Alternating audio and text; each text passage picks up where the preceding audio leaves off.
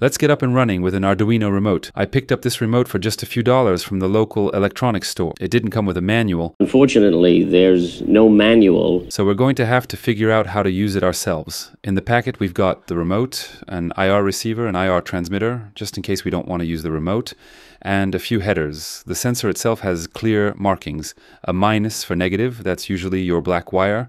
A plus for positive, that's your red wire. And an S for signal. You can use any color you like for that one. I usually go with yellow. Now it's hooked up to our Pico and we're going to need some code. Alright, here's our code, and just briefly from the top down. First we include a library. Basically that's another sketch someone else has written to help us out. We could program this sensor ourselves line by line, but that would take a lot of time. Adding a library that already includes the necessary code makes the whole process super easy. Now that it's added, we want the received data to display in the console.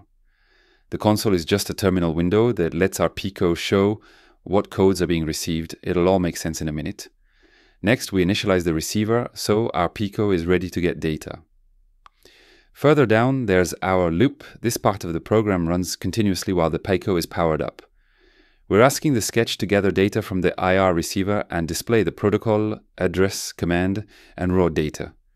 What each of these means isn't super important right now. We just want to make sure we're getting something in. Let's upload our sketch and see what happens. With the console open, when we press a button, we can see a bunch of data come through.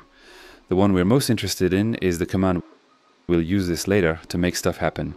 What we need to do now is map the command for each button. I'll go away and do that now. Alright, here's all the button mapping. Now that we've got these details, we can ask the Arduino to watch for these signals and perform an action. Here's our new sketch. It looks pretty similar, but there are a few differences. We define a pin and the number of pixels for an LED ring. We'll turn these LEDs on and off using a button from the remote. Further down, we define the command we want to watch for. In our loop section, we monitor the incoming commands. If it matches the one we declared earlier, we turn on the LEDs. If the lights are already on, we turn them off. So the button acts like a switch. Because it is in a loop, it just keeps checking. Let's see what happens. And success! Pressing the OK button turns on our LEDs. Obviously this could be used for anything, relays, motors, you name it. We've got 17 other buttons, so let's mix it up a bit. For each number button on the remote, we'll light that many pixels and use the up and down arrows to change the color. Let's have a look. Works perfectly.